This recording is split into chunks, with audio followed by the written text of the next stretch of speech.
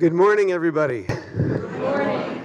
He is risen. He is risen indeed. We're in the season of Easter, not just Easter Sunday, the season of Easter where we are reminded that Christ is alive and at work in the world, and we are continually called to respond to that, to live as if God is alive and at work in the world. So welcome on this second Sunday in Easter.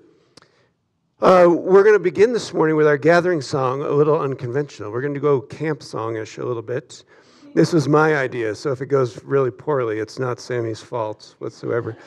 But our Old Testament reading is Psalm 133, which is about unity. It's set, kind of the cultural moment behind it is this moment of transition, the death of a father in a family. In this moment when everyone might vie for primary position. And so it says, behold, how good and how pleasing. So in Hebrew, we're going to sing in Hebrew today. So it's hine, means behold, matov, how good. And then that's the only part you have to know. Hine matov. And then umanaim, how pleasing it is when brothers dwell together yachad, as one, not in competition or pulling apart or fighting, but to dwell together as one. So here's the part. Hine matov, and you're going to sing, Hine matov. Can you do that? Hine matov. And here comes a really hard lyric. Lai, lai, lai, lai, lai, lai, lai, lai, lai, lai. All right? That's all you got to know right there.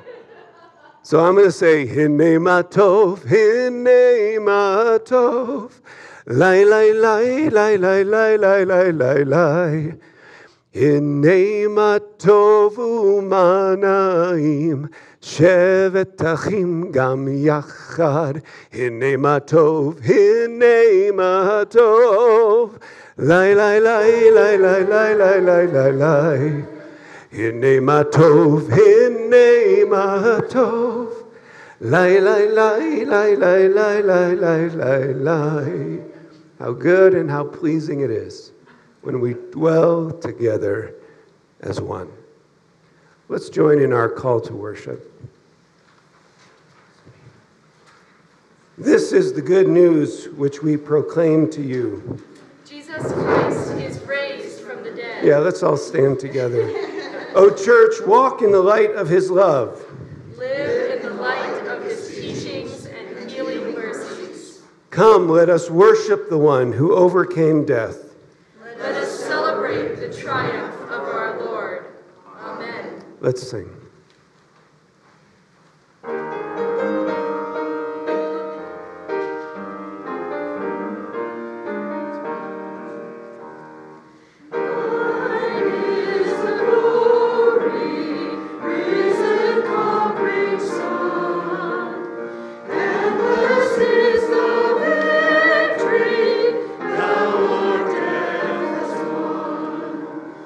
Angels in bright rain.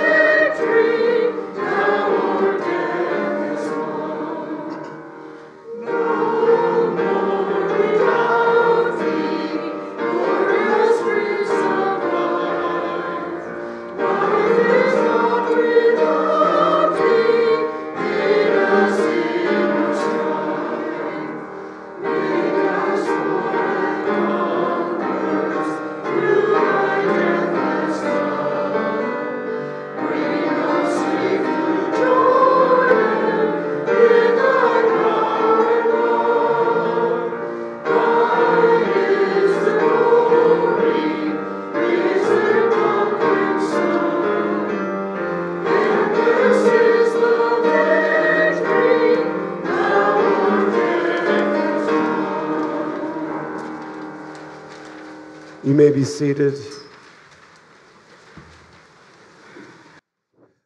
Join with me in our prayer of confession.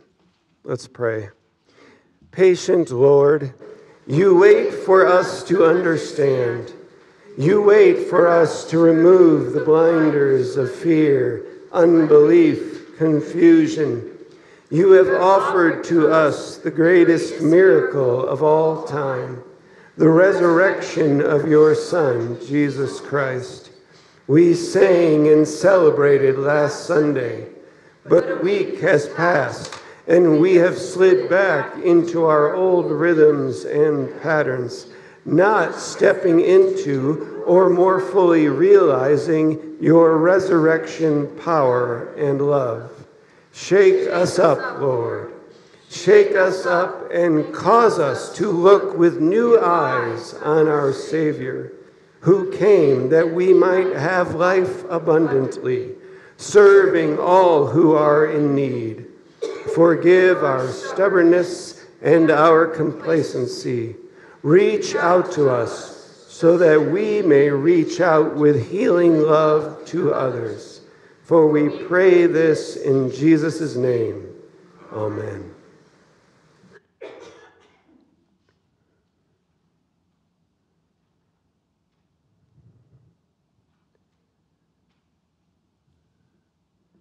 Let us hear our words of assurance. Let the stone of ignorance, stubbornness, and fear be rolled away from your heart. Celebrate the resurrection of Jesus Christ. Know that his love is poured out for you, for your healing. Be at peace and rejoice. Amen. Let's sing our response.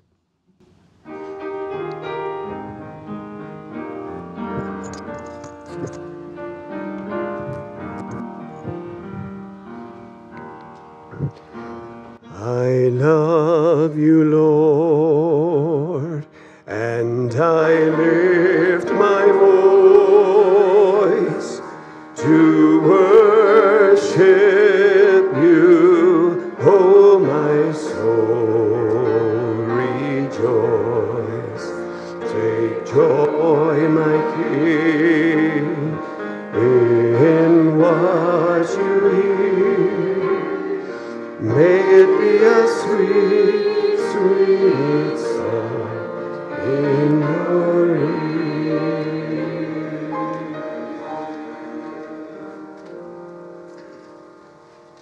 May the peace of Christ be with you.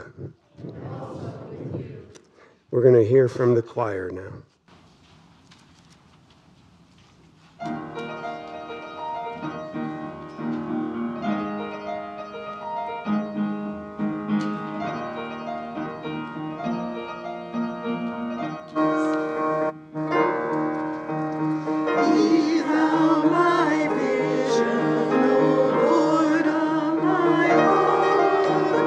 Not be all else to be saved.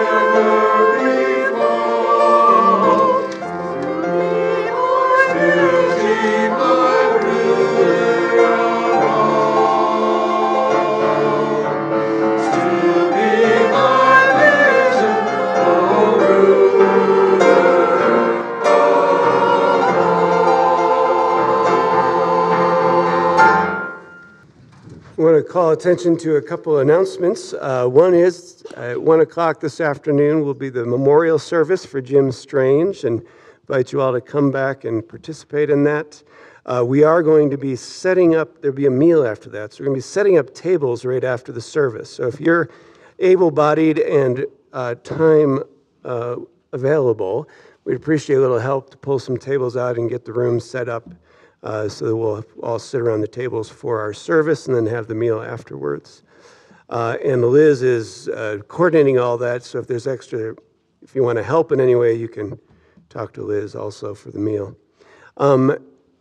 Otherwise, I wanted to just call up Marcia Grass is our new office administrator, and she has worked with Sherry the last couple of weeks in learning the things of the office. So she's been in the fire hose phase of learning a new role, but not long enough to really kind of figure it all out. So she'll be in that phase for a while. Complicated is the fact she has surgery this week. So we can pray for Marcia this morning too. She has a blocked tear duct in one of her eyes. So apparently that's a bit of a gross procedure. So we'll pray for her that all goes straight forward this week. And then she'll be in the office full-time or on a regular basis the week after. So all that to say is you can see some of our things are out of place in the bulletin. We're, one of our scans needs a magnifying glass, So, she'll need some loving support in figuring out all the little things. As we've said when we've interviewed folks for that job, is that it's not a lot of any one thing, but it's a lot of little things. So she'll take some time to learn all the little things, but she's a great person and very lovely demeanor and a hard worker, so I trust that she will be, we believe she's the right fit, but it's going to take her some time to figure that out. So, other announcements that need to be made? Sandy? There's a sign-up sheet in the narthex for if you want to participate in gardening with God at the base of, we have 2 gardens there that we take care of. All right, thanks, Sandy. Sandy says there is a sign-up sheet on the whiteboard out there if you would like to help participate in gardening for God, maintaining flower beds over at the Pace Center. Steve? I talked with John Coleman Thursday, Friday, Monday. He's headed back to see his granddaughter, but he said to say hi to everyone. All right, John Coleman sends his greetings. Good. Any other announcements? Yes. Dee, come on over.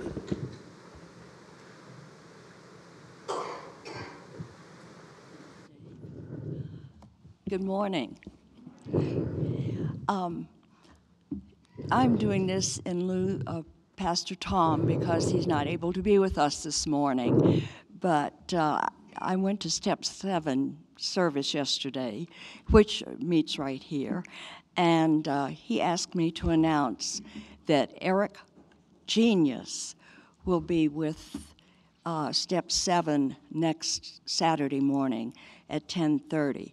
Mr. Genius is a performer of original piano works, and he is noted for concerts for hope, and he performs in prisons, hospitals, nursing homes, and he heard about Step 7 somehow, and Pastor Tom said he spent a lot of time with Mr.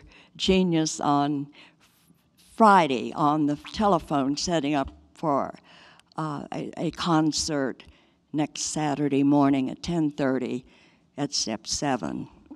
And I think that's all I was supposed to tell you. Thank you. Any other announcements? Linda? Harold Higgins called the other night, and he said that they're going to be selling their home and moving to another place, but I don't think they know where yet, that they're going to go. Assisted living or maybe an apartment, I don't know. But even if we can pray for their safety on the other side of it. Thank you, Linda. We'll transition to our time of prayers. Please join me in prayer. God, we are so blessed and grateful that we have this place to come to, these people to celebrate with, and to grieve with. These people to support us during difficult times. These people who help us to smile when we are down, to laugh when we need to laugh, and God, to give us a hug when it feels like there's nothing going right in our lives. We are blessed and grateful. We are grateful that we have that chance. And we are grateful for this opportunity to share with each other the joys and concerns that fill our lives. And God, we pray that you would be with each of us. You know the joys and the concerns in each of these lives and in each of these moments. And God, we pray that you would be with them, that you would comfort them and strengthen them where it is needed, that you would help them to experience every second of the joy where that is appropriate. And God, we pray that you would be with them through each of their days. And God, we pray that you would be with each of us as we go through our days. As spring comes again and we start to feel the pushing and the growing and the days get longer, we pray that you would be with us, that you would help us to celebrate the new life of Easter that you have given to each of us, the promise that through you we can have eternal life. God, we pray all this in the name of your Son, Jesus Christ, who taught us to pray in this way. Our Father, who art in heaven, hallowed be thy name. Thy kingdom come, thy will be done, on earth as it is in heaven. Give us this day our daily bread, and forgive us our debts, as we forgive our debtors. And lead us not into temptation, but deliver us from evil. For thine is the kingdom, and the power, and the glory forever. Amen.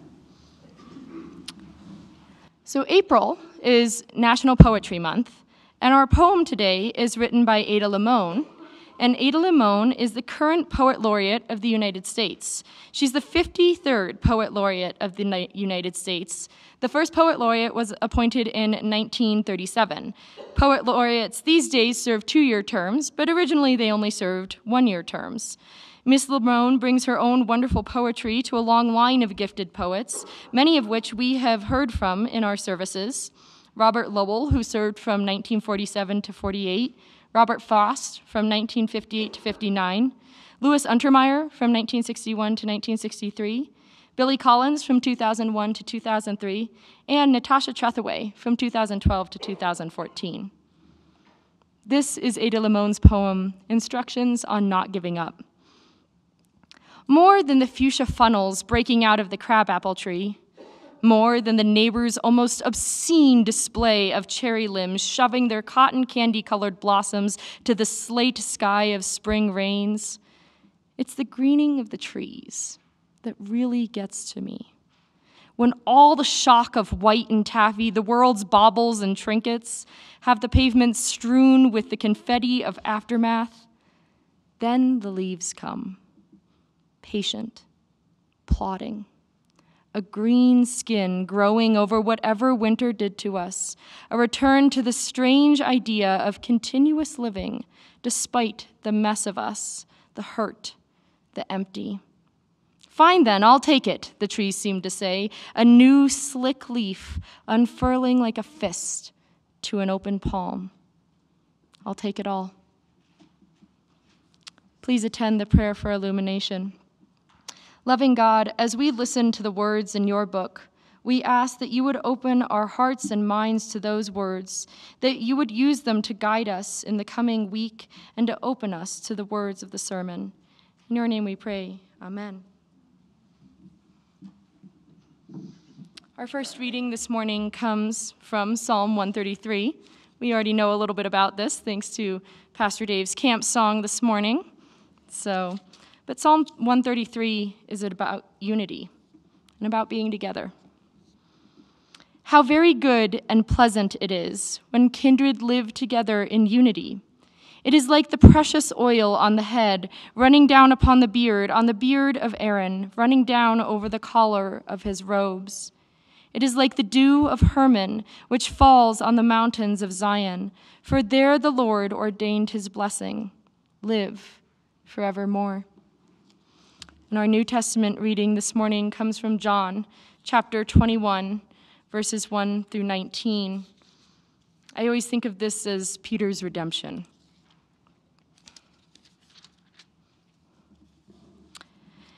After these things, Jesus showed himself again to the disciples by the Sea of Tiberias, and he showed himself in this way. Gathered there together were Simon Peter, Thomas, called the twin, Nathanael of Cana in Galilee, the sons of Zebedee, and 2 others of his disciples. Simon Peter said to them, "I'm going fishing." They said to him, "We'll go with you." They went out and got into the boat, but that night they caught nothing. Just after daybreak, Jesus stood on the beach, but the disciples did not know that it was Jesus. Jesus said to them, "Children, you have no fish, have you?" They answered him, "No." And he said to them, "Cast the net to the right side of the boat, and you will find some." So they cast it, and now they were not able to haul it in because there were so many fish. That disciple whom Jesus loved said to Peter, "It is the Lord." When Simon Peter heard that it was the Lord, he put on some clothes, for he was naked, and jumped into the sea. But the other disciples came in the boat, dragging the net full of fish, for they were not far from the land, only about 100 yards off. When they had gone ashore, they saw a charcoal fire there with fish on it and bread. Jesus said to them, "Bring some of the fish that you have just caught." So Simon Peter went aboard and hauled the net ashore, full of large fish, 153 of them.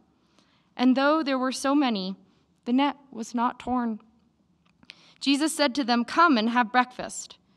Now none of the disciples dared to ask him, "Who are you?" because they knew it was the Lord.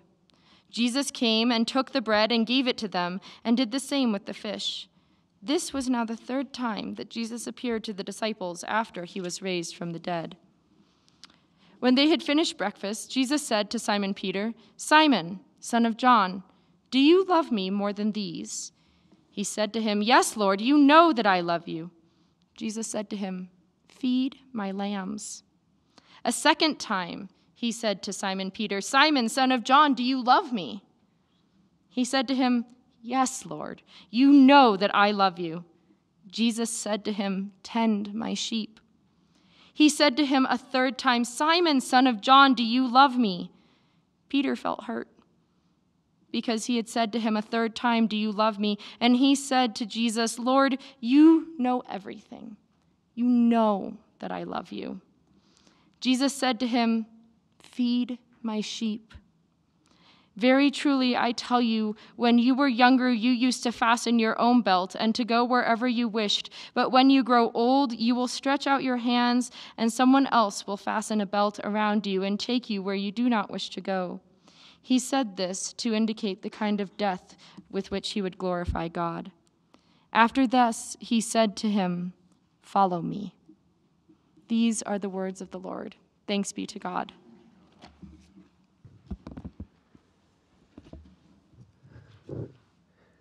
John 21 is one of my favorite gospel stories. In fact, I looked back through my files this week and noticed that I've preached on this passage quite a few times over the years, always right after Easter. This fact suggests that I probably don't have anything new to say about this passage. But it is one of my favorite stories for a couple of reasons. One, it involves fishing. And 2, it involves that moment of recalibrating and renegotiating that is part of growing up, part of adapting and maturing, part of deepening our experiences and commitments after we go through difficult times. For this moment after Easter, it's a transition point, a natural transition point, a point when it would be feasible and easy for many of the disciples to walk away. A moment between contracts of sorts, when you have an easy out. People came to follow Jesus for many reasons over the time of his ministry. His miracles, his teachings, his attention to those who were marginalized or pushed to the side by a religious culture that determined some clean and others unclean, some of the right blood and others not. People followed Jesus for many reasons.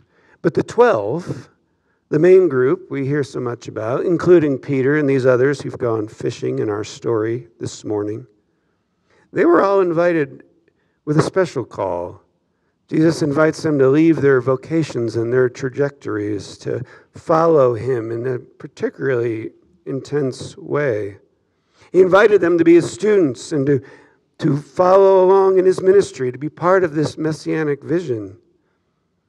They followed for many reasons, but none of them anticipated the events of Holy Week. No one believed their beloved leader was going to die that way, to suffer in that way. And certainly no one, even if they were told in advance, expected he would rise again. And so on this morning, when they're gone fishing, you can see them. I can just picture them a little bit ragged, a little bit worn down, tired. They've been through an intense moment, traumatic even. They came face to face with the threats of violence, power that has the authority to sentence one to death. They saw their leader suffer and die, went through that initial stage of mourning and grief, and now all of a sudden they're grappling with Jesus being alive and what it all means. Yes, it all went very differently than they expected. And certainly what they had known is now changed. And whatever the future is, it's going to feel different on a day-to-day level than what they've been living. It's a natural point to step back, to step out even, to reconsider whether they even want to continue in this path. And Peter's response is, I'm going fishing. And the others say, well, that's a good idea. We'll go also. Why fishing? We may wonder. Now, I've often said that fishing for the disciples is not what you do on your day off. It's different than when I go fishing. For them, it's how they grew up learning how to pay the bills. It was a vocation. It was their childhood roots. It was the familiar rhythm of grabbing the nets and knowing what to do in your body before your mind even has a chance to think about it. It was their life before Jesus came on the scene, their vocation until Jesus said, follow me, and I will make you fish for people. And I do wonder if for the disciples, they think that this ministry and messianic project is done, that they're figuring out what is next. Or maybe Peter and the others are just discouraged and do not see themselves at the heart of Jesus' work anymore.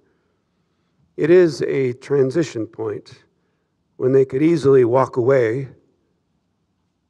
This is all possible for reasons for why they are back in their home area, back in their old boats, back in the old business. I think there's something to that. But I was also thinking more about it, thinking about being back on the water, back in the boat, back in the flow, the currents, the rippling sound of water tickling against the boat. It's a place where one goes to process, to get relief, to clear one's head amidst the rocking motion of the water. There's a certain physicality to it, like going for a walk or doing something with your hands. There is a way of getting space and processing by not having to focus on the thing itself full force. Maybe that's why they go fishing. See, Peter was among the most fervent of the disciples. He had proclaimed that he would follow to the death, even if everyone else fell away. He was always the first to jump in, literally and figuratively. He was the most eager, the most committed, the most wear your emotions on your sleeve kind of guy. He was not the type to discourage or give up easily. So perhaps he is like the canary in the coal mine. If Peter is questioning, if Peter is wondering if this is all worth it, then maybe the rest are also. And maybe that's why Peter is the focus again in this story. It was a transition point, a point when they could have easily moved on to something else. And so it is interesting that John, the gospel writer, orders his gospel in a particular way. For John is telling us the story of a miraculous catch of fish, which Luke also tells us about. Luke talks about a miraculous catch of fish, but Luke tells that story in the beginning of his gospel. For John, the real moment of call comes now, in the moment when they could easily walk away, when they have a clear picture of what it means to follow, of what it might cost or the faith it might require. It is at this juncture when Jesus calls them to leave their nets and to follow. And just as the nets become bursting with fish, as the story goes on in Acts, we learn that the church becomes bursting with these new believers. It would have been an unfortunate moment for Peter and the others to walk away.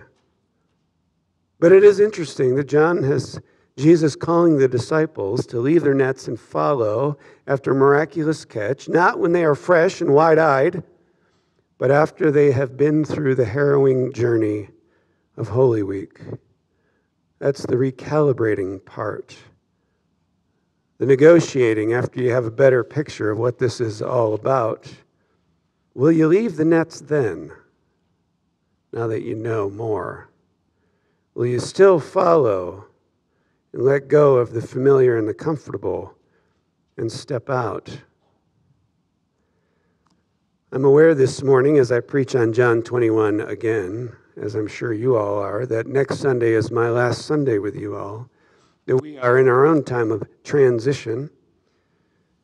And over the years of this church, things haven't always gone as expected.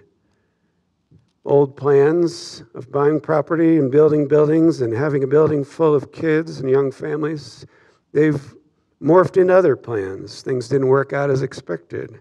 Ministry has emerged differently. And there are challenges moving forward, navigating the future. And these are some of the reasons to my stepping down so that you have the room and freedom to explore other avenues that are more financially viable. But the fact is it creates a lot of transition, a lot of points when it would be easy to pull back or to pull away, to say, yeah, this is a good time to stop. I relate to the impulse to go fishing after such a moment, after an intense season or event, to fall into a familiar embodied rhythm as one takes a deep breath. In fact, I plan to go fishing on the week of April 15th, and actually again on May 1st. Taking some time before I decide on what is next. For me, I relate to the impulse to go fishing, and I also relate to that moment of processing, of recalibrating the call and commitment of our lives.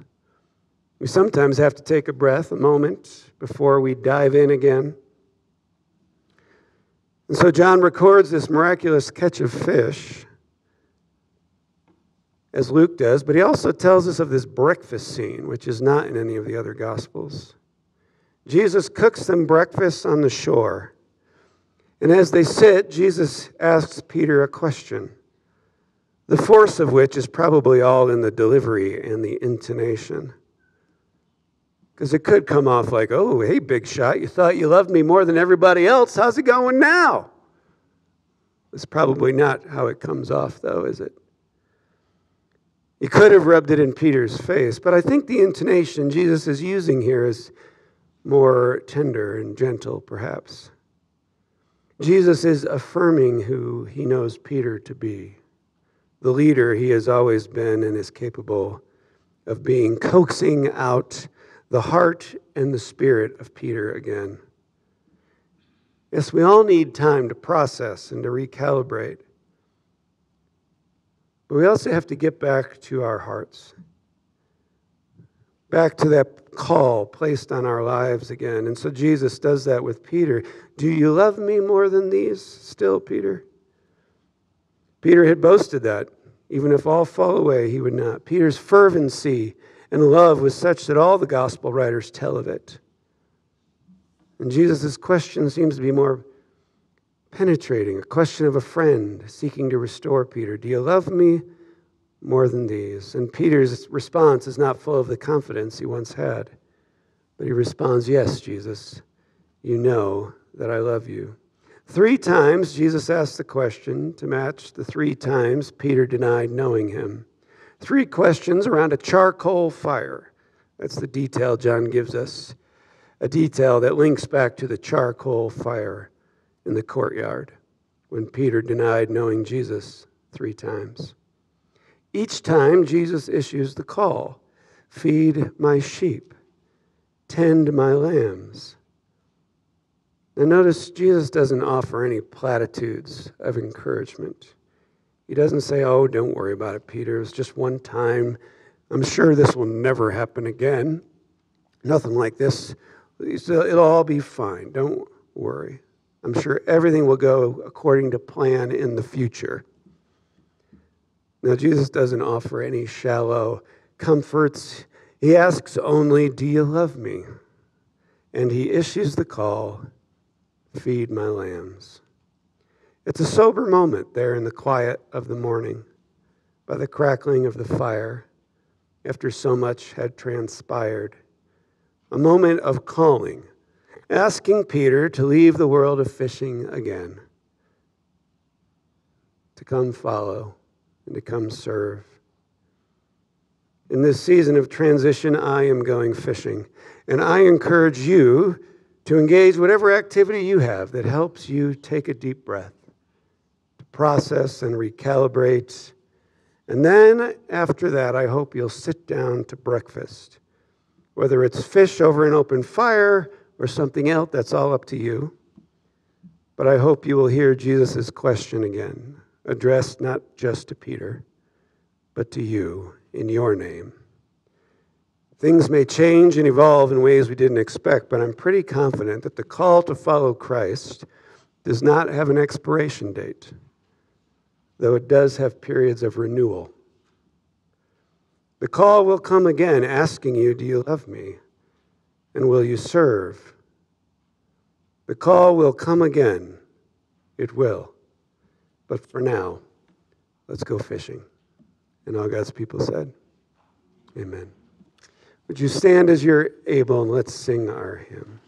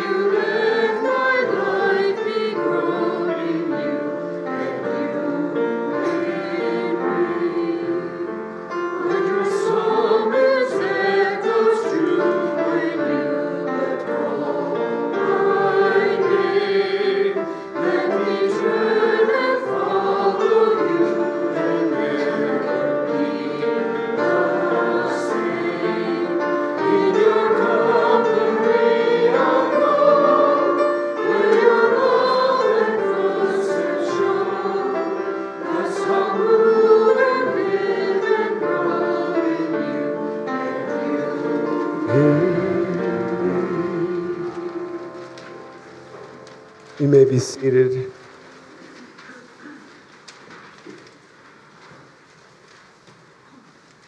Right before our passage today, John records the story of Jesus appearing to the disciples in those moments after Jesus had risen. And where are they? They're in a room, locked away in fear. And Jesus is with them, and then he goes away, and then he comes back. And then we have the story of Thomas. And then he breaks bread with them again. And they recognize that he had done that before. And this becomes the meal by which we reconnect with and remember Christ's love for his disciples and for us, for his broken body and poured out blood, that we might stay connected to Christ's grace. And this is one way in which we do it. Coming together around this table, remembering the night in which he was betrayed. He said to them, "This is my body, broken for you. Eat of it as often as you do, and remember me." And we take of the cup, to which Jesus says, "This is the new covenant in my blood. Drink of it as often as you do, in remembrance of me." And so in a moment, as Sammy plays, we invite you to come forward, to take a piece of bread and a cup and return to your seat, and we'll all participate together in a way of remembering that involves not just our minds, but our bodies, to take in Christ's broken body and poured out blood for you, even as his disciples did. If you need someone to bring elements to you, please just raise your hand. There is gluten-free in the center. Thank you.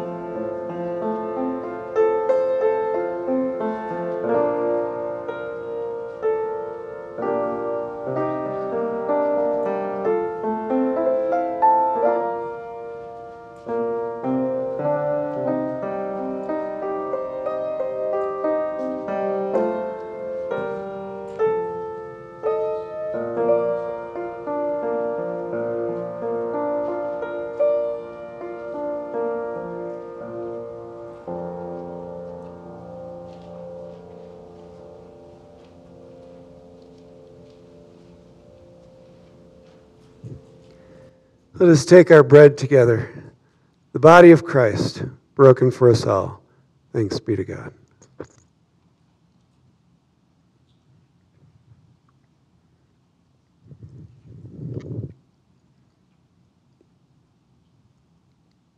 Let us take our cup, the blood of Christ shed for the forgiveness of sins. Thanks be to God.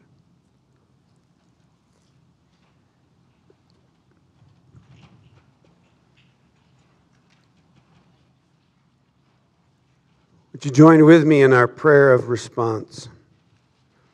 Let us pray together. O God, who has so greatly loved us, long sought us, and mercifully redeemed us, give us grace that in everything we may yield ourselves, our wills and our works, as a continual thank offering to you. Through Jesus Christ our Lord. Amen.